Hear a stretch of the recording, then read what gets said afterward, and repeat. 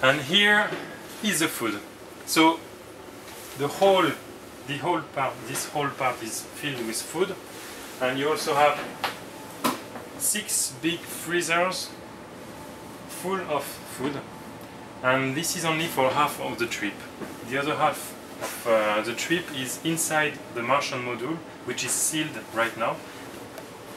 So it's a lot of food for 6 persons for 9 months.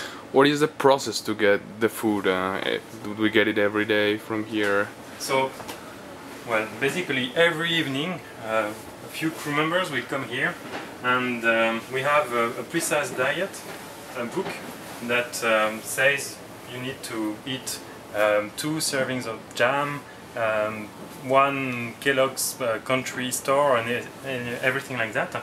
So those 2 or 3 crew members will come with all the 6 books put here, and they will look. Okay, everybody has got I don't know, Kellogg's country store. So they will look. Oh, okay, it's here. Takes 6 of those, and beep here with the barcode out of the storage for the inventory. Every month we do an inventory to be sure that we have enough and that nothing is lost. And so we have a machine. I will just take it, and then you just read the barcode.